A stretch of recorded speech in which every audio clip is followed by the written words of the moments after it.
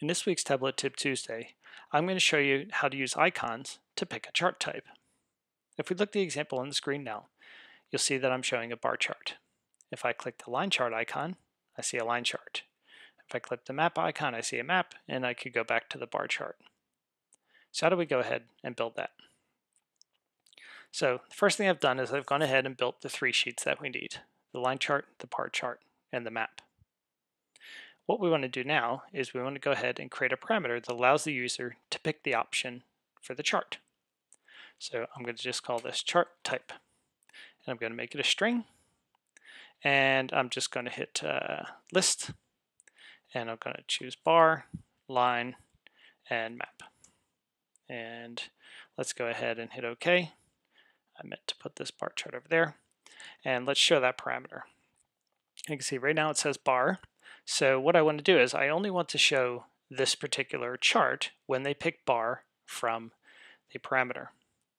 So I need to create a calculated field that just returns chart type selected.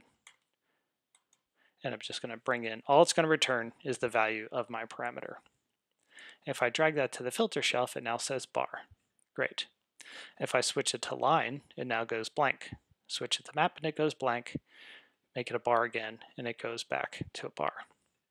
So let me switch it to line, and I'm going to go over to my line chart and repeat that process. So now the calculated field says line.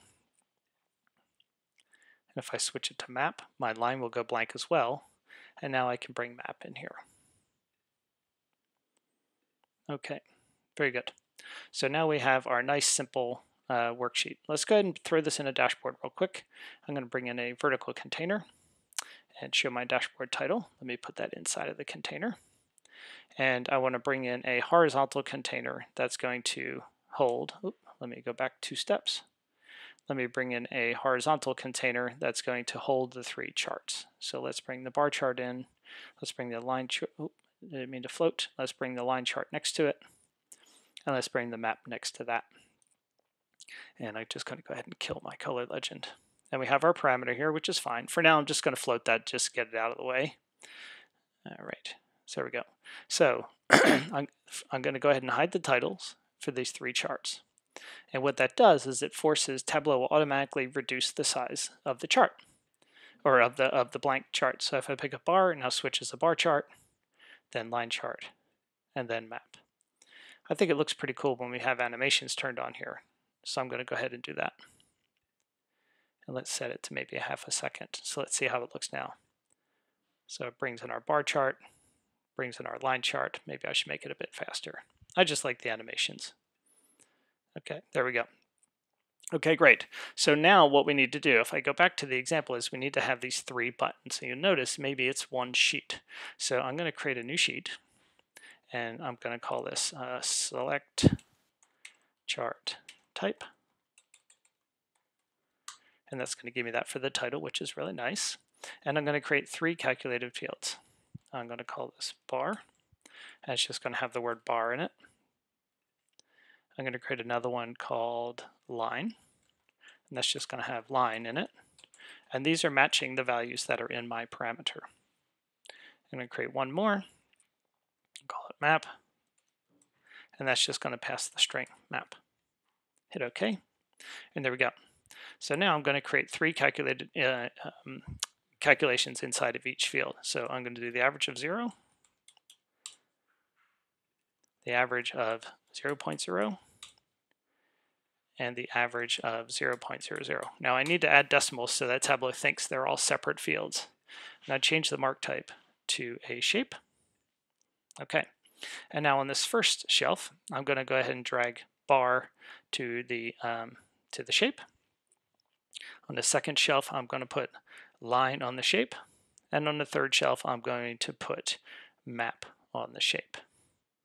Okay, so my bar chart, what I've done is I've gone to Flat Icon and downloaded 3 different icons. Make sure you give credit to those. So you'll see in my version here, I've given credit to where those icons came from.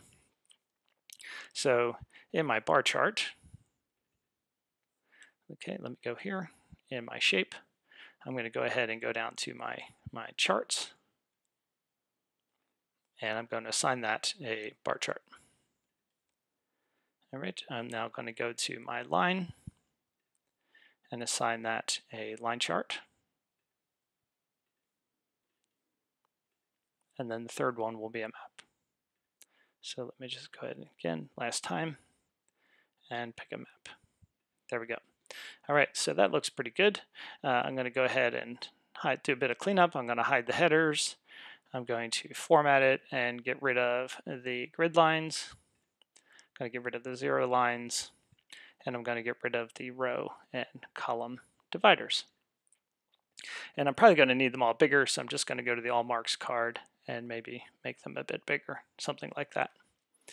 All right, great.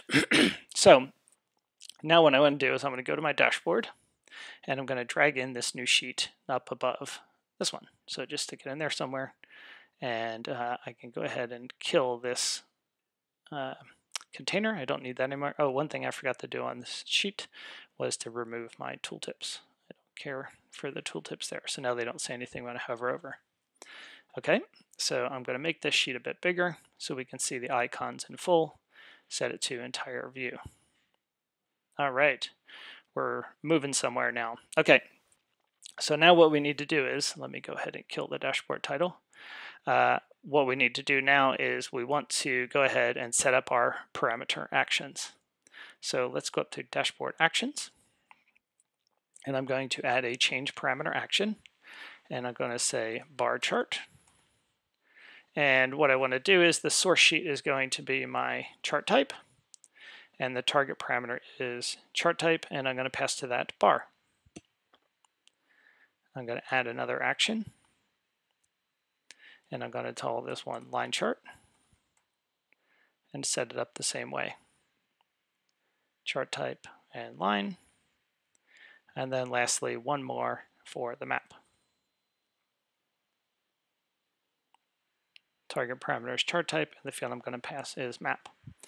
Okay, so now if you watch, keep an eye on my parameter here. When I click on it, it'll switch to line. When I click on the bar chart, it switches to the bar. When I click on the map, it switches to the map. It's pretty magical. So I'm going to go ahead and hide my parameter because I know it works now.